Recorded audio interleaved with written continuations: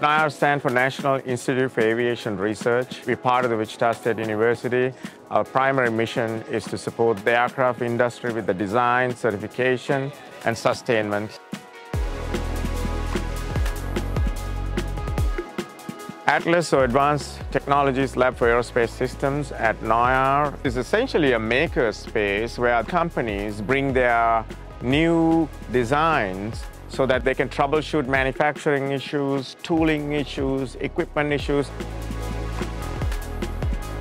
Some of these companies don't even know what type of equipment to purchase. They're hesitant to implement automation in the manufacturing flow because it's a very large investment. Prior to making multi-million-dollar investment, you want to make sure it works. At Atlas, you have access to multiple different manufacturing systems. So you can bring your design and you do a full manufacturing simulation and figure out which one of those systems actually works for you virtually.